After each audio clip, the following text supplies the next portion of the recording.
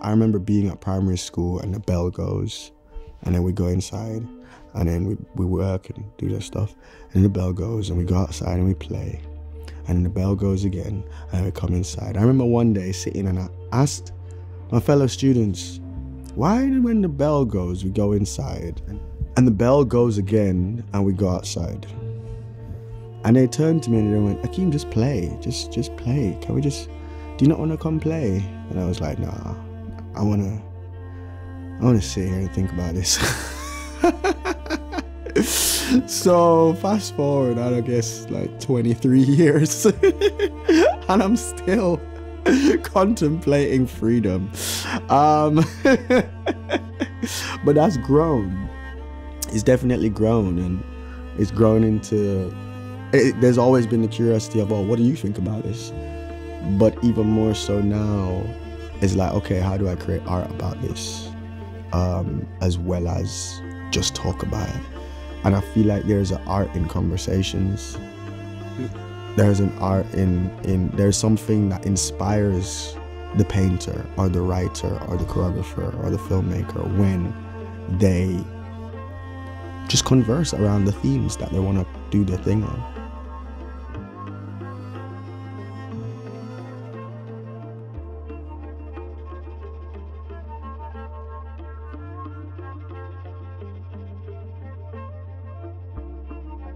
So I've been researching freedom through the process of making some new performances. One of those is Negus Genesis and the other one is Free. So I've also been screening films and just using all these products of my art to have conversations around freedom, to not only build to making Free, the show, but also to get people thinking, to just get people thinking. The art of provocation, you know, provoking something to someone. I guess I'll just start from where we began chronologically. So, you know, we received the funding, and then the first thing we had to do was a residency at ARC in Stockton for Negus Genesis. So Negus, the whole Negus universe started from a film that was funded by Sadlers Wells. Negus is about Negus, that word meaning emperor, king, and coming of Ethiopian roots, and how it sounds, it can be mistaken for another word that actually has been used to derogatories, is a derogatory term, to make people lesser. So I find it interesting how the words sound similar, because phonetics are what phonetics are. So we did Stockton. I worked with Chris Radford, Azizi Xhosa, who were on the music, and myself and Chris Radford, we were working through the movement. And we shared something at the end of the week that, yeah, the feedback that we got was spot on what I was seeking with the piece. People really got that sensitivity between, you know, expressing the sensitivity between black men, expressing the exaggerated caricature of the aggression or the hyper masculinity, the this, the that, you know, the animalism that is sometimes portrayed on people of African descent, especially men, and even men in general. You know, men regardless of race, men are seen to be more violent, more aggressive. Men are seen to be more lacking of emotion, and so on and so forth, which is not true. It's not true. We all feel, you know, we all feel, and we all have responses to how we feel.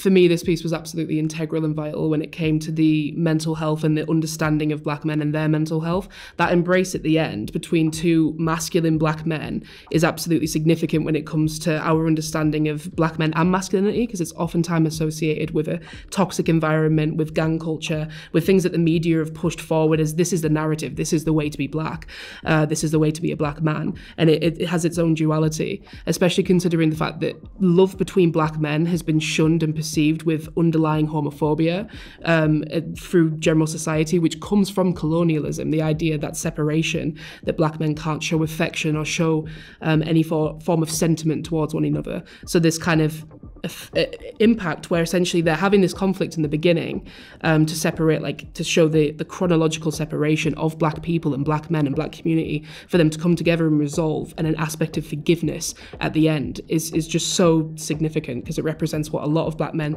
should be doing, how they should be feeling about themselves and other black men. I watched the piece through a racialized lens because of the term Negus. So before I came, I saw Negus Genesis, and I was instantly curious because I know where the term Negus comes from.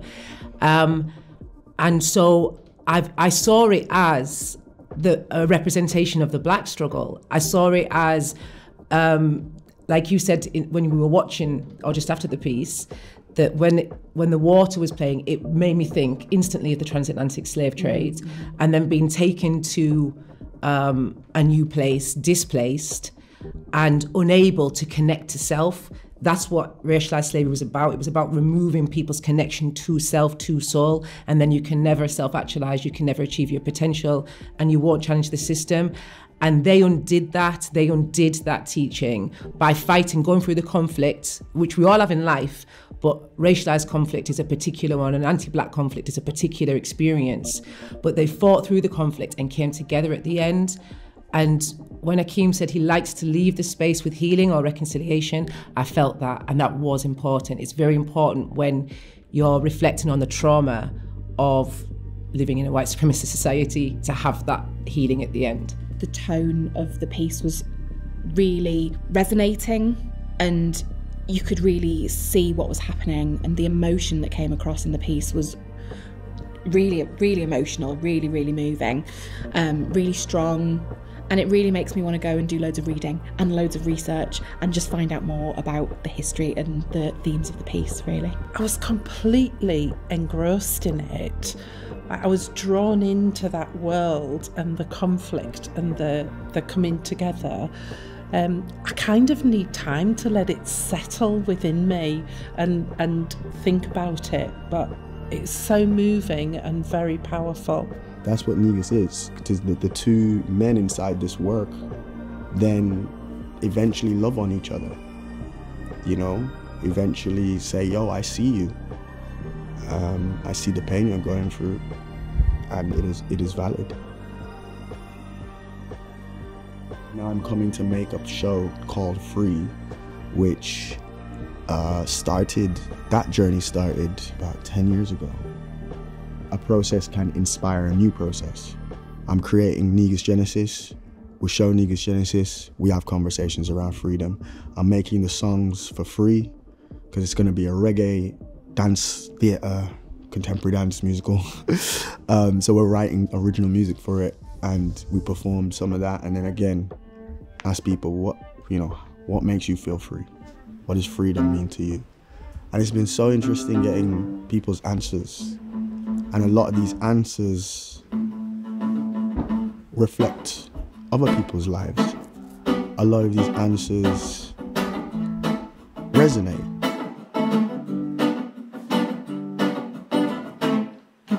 Take me to a place where I'm free.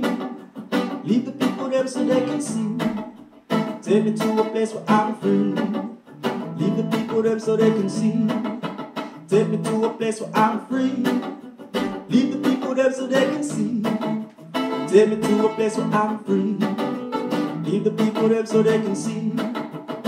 Who feels it knows it, but my friend, you've never felt it. So what makes you think you can fix it? Our problem, so our solution, yeah. I said enough with that confusion. For me, freedom is existence, just existence without any navigation of difficulty about that existence, a natural existence. Yeah, I think to love who I want to love, to be free to love who I want to love, to be able to talk to who I want to talk to be able to speak my mind to who I want to speak to my mind to. Freedom to me today was wearing my hair out, so wearing an afro in a majority white town, and just not feeling the attention, the stares, the comments, just not feeling it, just feeling my afro. That's been freedom for me today. To just be able to be who you are without having to mask anything, without having to pretend to fit in a different way.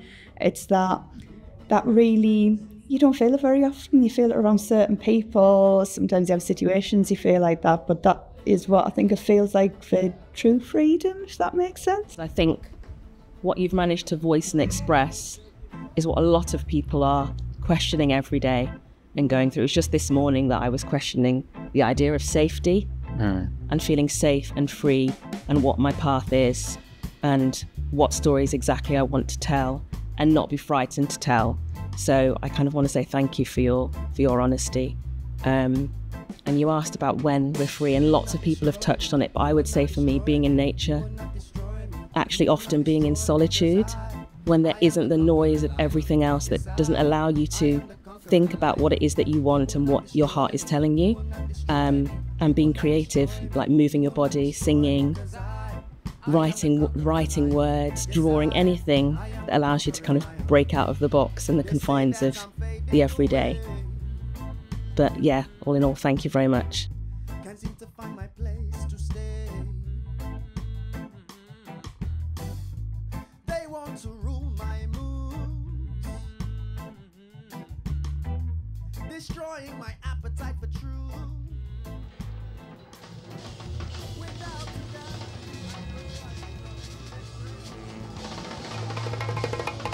After the weekend arc with myself, Chris, Z, and Xhosa, which was like a coming together of different bits that I've collected over the year, and also through the film and other things, just making like the first bit of material for the work. Since then, I did an audition for the piece so that other people can take over the helm as performers, and that's where I've come to find myself with Liam and Jeremiah. And yeah, I feel like we've gone a far way with the work, but it still has places to go. And so it's in that, for me, in my brain, I'm in that place of, I see this potential, that potential, this potential. But at the same time, I'm having to think of the fact that we're presenting today, and those potentials can sit until we work on what this is, what the substance of what we have right now is, so that we can deliver it to an audience.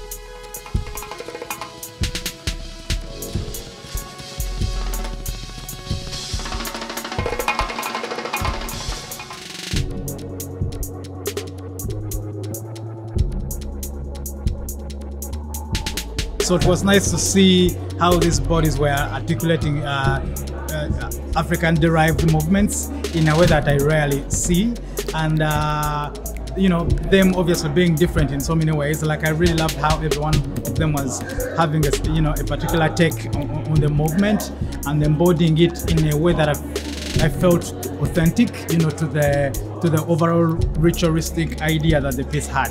It felt like I was exploring their feelings with them in a way. Like, it felt very fraught at points, and then very tender, and also joyous and funny, and then also kind of like very intense as well, and then light. And so like I felt like I went on this journey, and kind of reminded myself that it was a very vulnerable thing to witness.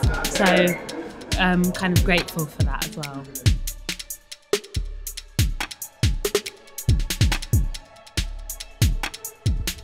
So then we did the triple bill film screening, Freedom on Screen, Freedom Dances on Screen, at Hyde Park Picture House. That was really cool. Like, to get the chance to put films in a space where I've like watched so many films and is like a well-known space in the city, and to have so many different people come down and watch the films. And someone said if people watch these 3 films, the world would be a better place. And I'm just like, what? Okay, cool. You know, that's the intention, you know, when I make work for me, because my work is artivism.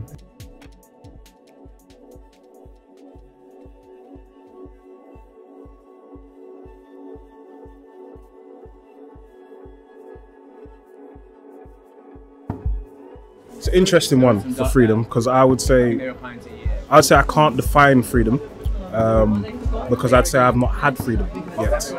I'd say freedom is something that you can't be given. It's something that you have to take. I would say what I watched in there felt like freedom. It felt like the freedom to express, the freedom to say and do and be who you want to be. So I'm not really sure how to define freedom, but I do know it's a feeling that can only be taken for yourself.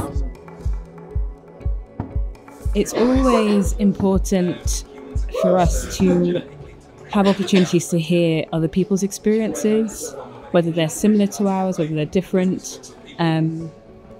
We can always learn something from hearing a story that's not our own, and I think it's important for us to be exposed to as many narratives as possible. Freedom to me is peace of mind, and just being able to be yourself, to live your life without, you know, the kind of eyes of others or criticism or someone kind of being a barrier to you. Having that peace of mind and having control over your own life. I want to say thank you to you both for your expression of freedom, and as we speak, when you know who you are, that's freedom. A part of the process of making work for me is showing something unfinished and speaking about it to people, to audiences, not to people who are also art professionals, not just them, but to people who don't watch stuff, or they don't watch stuff regularly, or they, you know, they don't know much about the artistic side, the artistic process, but they enjoy and they feel. From you enjoy and you feel, or you can decipher an opinion, you can share in the process of something, and you can develop you can help me develop, you know, not just the professional who's a professional artist, but, you know, someone who's just walking on the street, man. I actually feel really free when I'm dancing. That's kind of why I chose it as a profession. Yeah, genuinely. I remember my mom asking me, are you sure this is what you want to do? And I was like, yeah, because when I do this, I feel incredible. Like, I can't really... Saying I feel free is just a compressed version of actually describing what it is that I feel, because there's no words to describe what I feel when I dance.